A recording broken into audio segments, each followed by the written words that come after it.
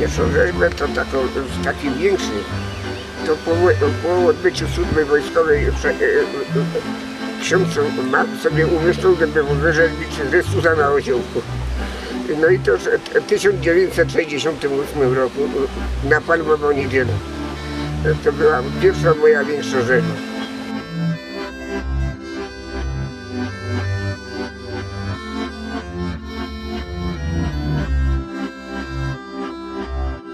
No, przeważnie rzeźbię w drzewie lipowym, bo jest miękkie do obróbki.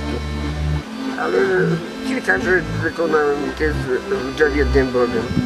A ostatnio te rzeźby tu na tej górze w Urbanii to zaczęły się mi te drzewa, bo to niektóre rzeźby są niezadaczone, nie w kapliczkach, tylko tak na wolnej przestrzeni. Leje słońce i to zaczęły się niszczyć. I musiałem przyjść na kamień Pińczowski z Kieleckiego.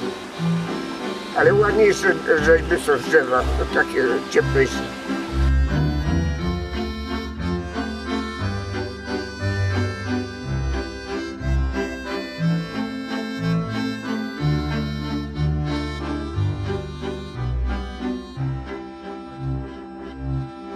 Jest taka sprawa, że czasem dosyć to łatwo przychodzi, jak się więcej robi z czymś, obojętnie czy to jest rzeźba, czy nie rzeźba, to idzie łatwiej robota.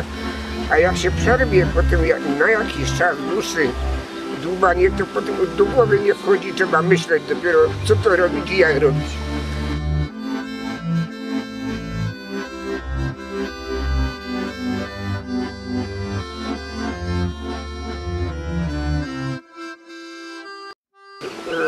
Raczej nie rysuję, ale jako podobiznę mniej więcej muszę wiedzieć,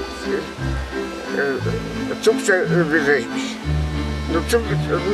Przyznam mi się szczerze, każdy z nas czasem podpatruje innych, no bo a nigdy sobie nie da rady tak, jak inni robią coś, bo są silniejsi, lepsi artyści.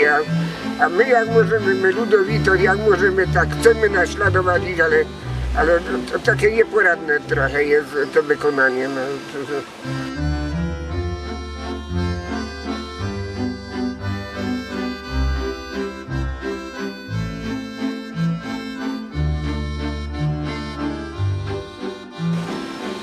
No nie, takie te duże rzeźby z kamienia, to ja wszystkie pod domem tam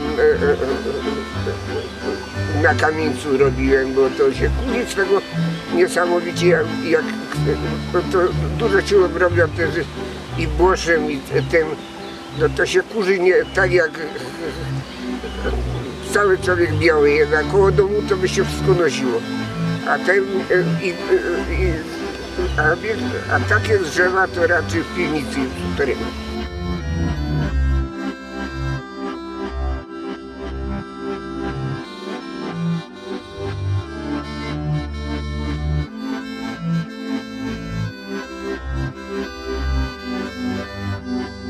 Rzeźba od płaskorzeźby to jest jedna bryła, a płaskorzeźba to jest na jakiej desce ta podobizna jest uchwycona i jest raczej i łatwiejsza trochę obróbka jest robienie płaskorzeźby, jak i mniej czasu trzeba poświęcić na płaskorzeźbę jak na rzeźbę.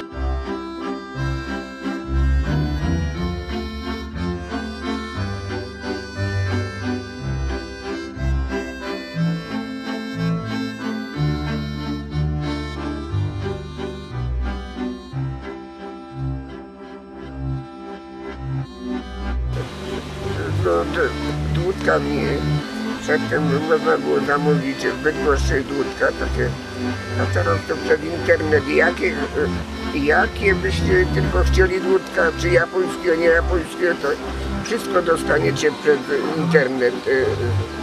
Tylko co troszkę, no,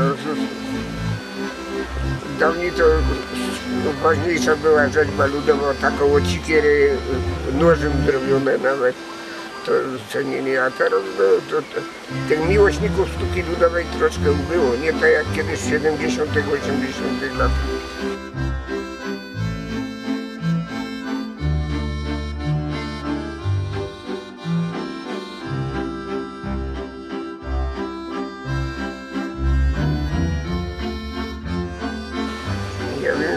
takie są moje roboty, ale wszystkie chciałbym przerabiać od nowa, musi żadna, tak szczerze powiedzieć, nie jestem zachwycony, żeby tak zrobiono, jak powinna być. No to jak mógł, tak chciałem, żeby to jakoś te podobizny uchwycić, ale ja nie mam daru, żeby jakoś podobiznę.